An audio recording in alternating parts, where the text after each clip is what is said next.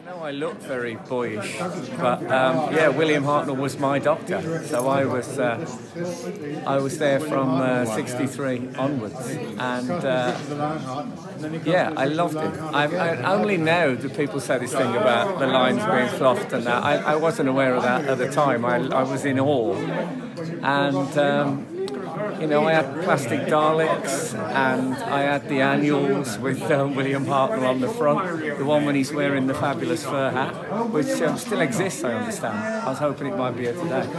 But if he hadn't worked, there wouldn't be a Doctor Who now. So there was a lot of responsibility. People talked about Eccleston's responsibility when it was brought back in 2005, but to actually start the project, if it had failed, and if he'd not been good, it would have failed. There would have been none of this, no Appreciation Society, no plaques, no Jodie Whittaker, nothing. So, well, she would have existed, but not as the Doctor. So, yeah, he is without doubt one of the most important figures in Doctor Who history. And also, more important than that, I love him. I have tremendous affection for that Doctor, and I still watch it now. So I'm really happy to be at the Plaque party. He was a joy to work with, of course, because when I worked with him, I was very overawed because I'd seen him in every British film in the 30s and 40s that ever was. And I got to work with him in the Army game. He was a very definite man. He had quite firm views on things. And he was I was a young actor then. He was very helpful to me. He gave me quite a lot of advice about. I think he was quite concerned about my status in things. He said in those days there was a casting directory called Spotlight. You could either have a full page, a half page, a quarter page. I had a half page. He said, "We know that's no good at all. No, you must have a full page. Then they'll see that you are, you're really serious about things." And he was also a very courteous man. And I enjoyed working with him. I liked him very much, and I was most impressed with the way he sort of led the brigade in that, because it was a tough shoot. We had horses going through the studio and God knows what, but it worked, and a lot of it's due to the spirit that he had. He was just gung-ho all the time. Amazing man. He was getting on then. As a Doctor, a combination of him and that wonderful music at the beginning used to frighten me and my children to death. You know. I loved him. I really loved him. I thought he was great. I had two favourite Doctors, William Hartnell and Patrick Troughton, who I actually did a Doctor Who with. So my memories are good. I also do sometimes do the conventions and events, you know. I went to a lovely place in Oxfordshire earlier on in the summer to do one of those. It was good. And when I met up with Wendy, the girl that was the Doctor's assistant, when I did it, you know. So it's very nice. It takes you back. Well, I only did one series of the Doctor with Will Hartnell, and I was a very young director at the time, and he was fairly notorious for being short with young, inexperienced directors when he was such a great actor. But for some reason he seemed to let me off lightly. We got on very well. Yes. And then we actually came here to Ealing to film one of my favourite Doctor Who scenes, because we were meant to be on this giant spaceship which included all the parts of the Earth, and there was this dense jungle, and Doctor Who arrives out of the TARDIS, and there he is looking at an elephant. We had a real live elephant that we brought here to Ealing, so I could shoot Doctor Who and the elephant. I didn't see much with him off-screen, as it were, and the schedules for those performances were pretty tight. We had to give as much as we could in the can in a very short time. So, but And he was a nervous performer by that time. And it's interesting because I've always thought that he was older than he actually was, because he was actually saying still in his 50s when he was playing Doctor Who, but he came across even off stage as an older man. You know, I thought he was definitely senior to me. But it was the thought. But interestingly, he had already started to find it difficult to learn his lines, even in his 50s. And so he constantly needed help from the actors around him to feed him cues and make sure he got it on. And he was very angry with himself for doing that. I mean, he was a professional actor, he should know his lines. But they didn't come. And of course, Doctor Who tended to have all sorts of complicated explanations of scientific things, and those were a bit difficult for him to handle too. But as I say, I think I got off lightly. There were no ructions on my episode, and it is, of course, one of the few that still exists. No, well, William was. I was a very young actor, of course, when I was in that.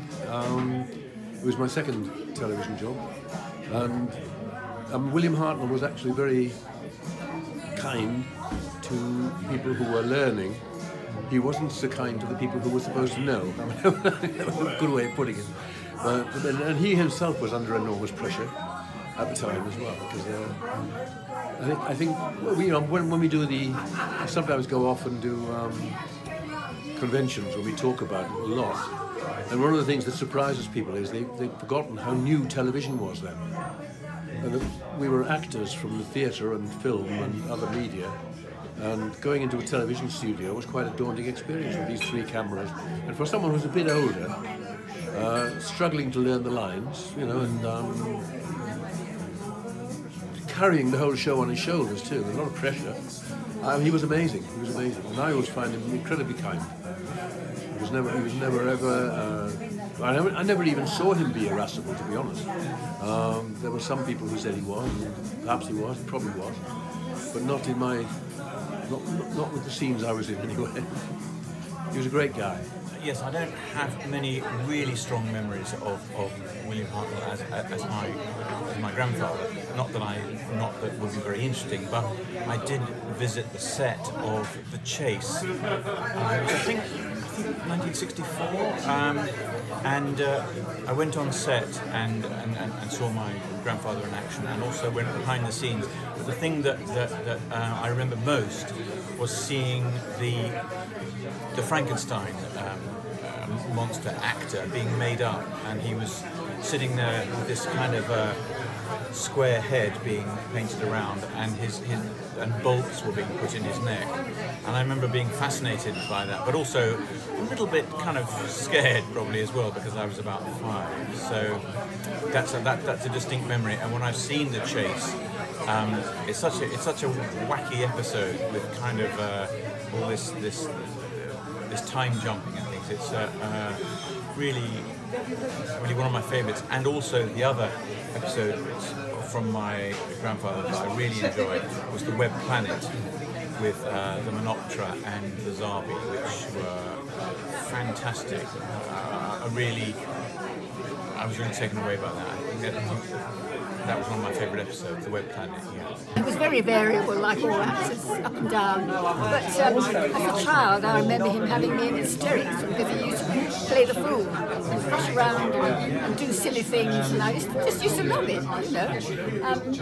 But then during the war, I remember he was invaded out of the army, and his whole skin erupted from allergy to, and apparently they realised later on that a lot of men had an allergic reaction to the khaki dye and the cheap material. But so I remember him in all sorts of different ways. You know, sometimes just having me in hysterics from his playing and all the rest of it. He was so good at acting and doing things. And then he's upset at having this awful skin problem, and then sort of getting back into the business, you know. my mother always stuck through him, with him, looked after him and all the rest of it. And so he was an up and down person, but he had everything. He had charm, he had knowledge of all sorts of things. And if he had a script, he'd look at it 2 or 3 times and that was it, he knew it. And that was one of the reasons he had to give up in the end, because he found he couldn't learn anymore. Like a lot of people, they lose the ability to just remember. But he enjoyed doing Doctor Who, he loved it, and he loved the appreciation he got from kids. And he went to some schools, and I can remember we were living in a small house then, just outside Tunbridge Wells in Cambridge, and he was asked to do he came through the whole little village, the whole place where we lived, and he had people following him all the time, and they followed him, and it was just wonderful to see it. And then he loved it, and he sort of made the part, but he was he wanted to do the part the way he wanted to do it. And Verity was very good like that. She said, you do it as you want it. And I think that's why it was so different, because he actually created the part. All right, there was lines and things to learn and all the rest of it, but very often he would alter them to suit the personality of the person he created. I just remembered him as a good actor. That's my main memory, I suppose.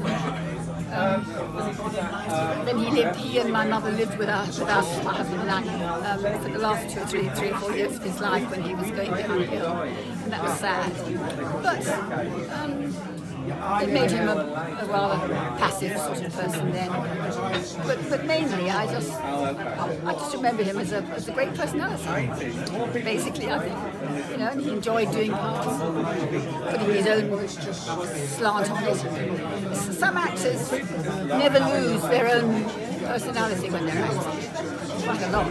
But he did. He would lose his personality to create the one that he thought was the part. I think that's the mark of a good actor. I would very much like to thank Paul, Tony and Dave from the Doctor Who Appreciation Society for suggesting a plaque commemorating William Hartnell being placed on the studio site. I'd also like to thank the Carney family for coming along, who have been very supportive of this. Especially since, sadly, Ealing Studios has no archive at all of the BBC years, believe it or not. So to have a tangible reminder of the first Doctor Who is really important, and it's an ongoing part of us to try and put our history back on the walls. So thank you again. I'm going to read out a little tribute from Peter Purvis, who sends his apologies. He was coming, sadly, he can't be with us today. But this is what Peter has to say. It is with a great deal of regret that I'm unable to be in Ealing today for the historic blue plaque being unveiled, remembering the great William Hartnell. And there is no one more deserving of this honour outside the studios where he did so much of his work. In total, Bill appeared in 70 films, with leading roles on many occasions. He will forever be remembered for Brighton Rock, and for the part that ensured he became Doctor Who, the Rugby League scout in This Sporting Life. For a lot of people, he was the bullying Sergeant Major in Carry On Sergeant and the Army Game on TV. But his iconic performance as the original Doctor Who is where his real legacy lies. The lasting appeal of Doctor Who today is because of what he and his original companions created back in 1963. The conventions and worldwide audiences for the show would never have taken place had it not been for the originality and quirkiness he brought to the original concept. The show the BBC did not really want was a huge success because of Bill's talent. I was lucky enough to work on 46 episodes of the show with Bill. I only learned a few years ago that he was the reason I got the part of Stephen. I'd been engaged to play the part of a hillbilly, Morton Dill, visiting New York, who gets embroiled in the chase with the Doctor and the Daleks at the top of the Empire State Building. Yeah, Terry Nation wrote that. It was only a 6-minute long, amusing cameo part. But what I had not realised was that Bill was rather distressed that his original companions and great friends William Russell and Jacqueline Hill had decided to leave the show, and no replacement for them had been found. They were due to depart 3 weeks after the episode in which I was involved. Apparently, the lovely Maureen O'Brien, who played Vicky, had said to him during our rehearsals that he should take a look at me as that replacement, because we got on so well during the week. Maureen told me that it seemed like a weight had been lifted from his shoulders, and he spoke to Verity Lambert and suggested she looked at my performance in both the producer's run and the ultimate recording. The rest is history, and 3 weeks later, in episode 6 of The Chase, I was transformed from Morton Dill into Stephen Taylor. Bill rather took me under his wing, as it were, and we became good friends for the duration of the year we worked together. I am forever grateful for his belief in me and the kindness he showed me working on that wonderful show. We filmed here at Ealing on several occasions for the little tele-cine inserts into the show, and I have an equal affection for this place as I have for both Bill and the abandoned television centre. I know Bill was immensely proud of what he created, but he was such a perfectionist as an actor that he got a reputation for being rather curmudgeonly and bad-tempered. Nothing was further from the truth. He got angry with himself because he knew he was beginning to lose the ability to remember his lines. So his irritability was caused by his own failure to match his very high standards. I must say that he was always kind, amusing and pleasant to me, and I know Maureen felt the same. His well-known fluffs were quite endearing, and although we may laugh at his inability to pronounce King Agamemnon, for example, or to announce, "I am not a dog, a god," it does not detract in any way from the consistently good and thoughtful performance he always gave. This plaque is the perfect way to remember a wonderful actor, Peter Purves. Aye.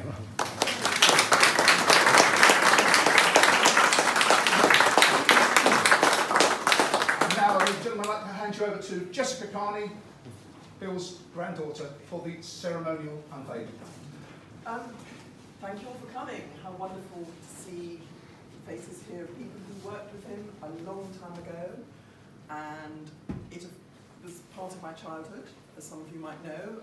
I grew up, and my brother, Paul, we grew up with a grandfather who was Doctor Who. You couldn't really separate them because I was 6 when it started, so it was really the only grandfather I remembered. It affected all the children in the country at that time, I think, because there were so few television channels. It was rather wonderful, it was eccentric, it was scary, it was everything that you wanted from a television programme. People talked about it the next day. Everyone watched it, at least that's what it felt like. I can't really say any more about him than Peter did in that wonderful piece there. He started out in theatre and comedy. He was a real practical joker, and as my mother will attest, he loved to make people laugh. He did a lot of comedy to start with. He did comedy in films when he started in films. And in fact, he was in The Goose Steps Out, which was a Will Hay comedy, which was shot here, and The Bells Go Down, which was also shot here. So he did a lot of comedy with a lot of comedy actors, but then somehow got sucked into playing army sergeants, partly because there'd been a war and that's what he played. But all those people were in the army. Yeah, and so many people had been in the army at some point. And so he had a career which really did span everything from comedy to serious stuff. He did a bit of song and dance when he was in theatre even. And I think what Peter said is true. He had a great attention to detail. He took it very seriously. And in an era when perhaps naturalism wasn't the most usual performance style, he was always naturalistic, which is why I think a lot of his performances stand up today, perhaps. If you look back to the 40s films and things like that. Anyway, I think he would be so thrilled, so overwhelmed at the thought of someone putting a blue plaque up for his work. I've said it many times before how thrilled he would be at the thought that Doctor Who is still successful to this day, has a fantastic following, and was in a way the first programme that had, sounds bad, but had merchandising, because the fans were so excited and enthralled and enthusiastic about it. As a family, we saw the letters written to him from children, from school children. Whole classes full of children wrote about Doctor Who and sent pictures of the TARDIS and everything else to do with it. It just captures everyone's imagination and clearly still means a lot to an awful lot of people. And this would have meant everything to him. And it is such a thrilling thing to unveil a plaque in his name.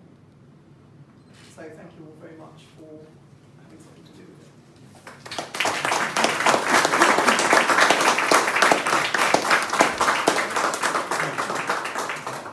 Do I just pull this?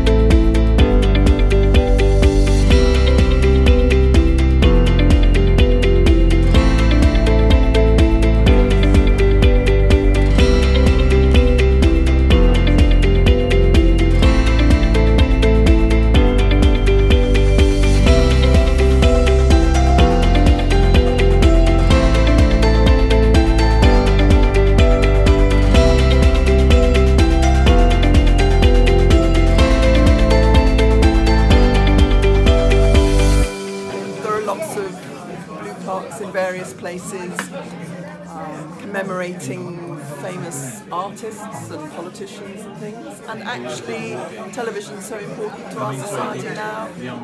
I think it's rather lovely that having an actor in what's become such an iconic programme commemorated is rather fantastic. You know, I think that's such a lovely thing. So of course, it's great. It's a really lovely thing. The film industry and TV industry is so lively in this country now, and long may it be. And I'm pleased that he's still remembered by so many people and loved by new generations. Well, I mean, we're all just honoured, and we think it's amazing, and it's so touching that William Hartnell is remembered, and that it's brilliant that Doctor Who has continued for so long, but it's also brilliant the way the past from Doctor Who is not forgotten. It seems to be always there. And of course, in a way, I suppose out of all the programmes there are, that Doctor Who should remember the past because it's about time travel. So it's kind of, but it's rather lovely, and we're all honoured, and my mother is very touched that William Hartnell is remembered in this way. Oh, a lot. It means a lot. Because he was an actor, I think, that wasn't recognised as being a wonderful actor and all the rest of it, you know. Never sort of getting, because he didn't work in America or anything, so that, yeah, I think it's lovely to have that. I'm very, very pleased and very proud. I really am. Yeah.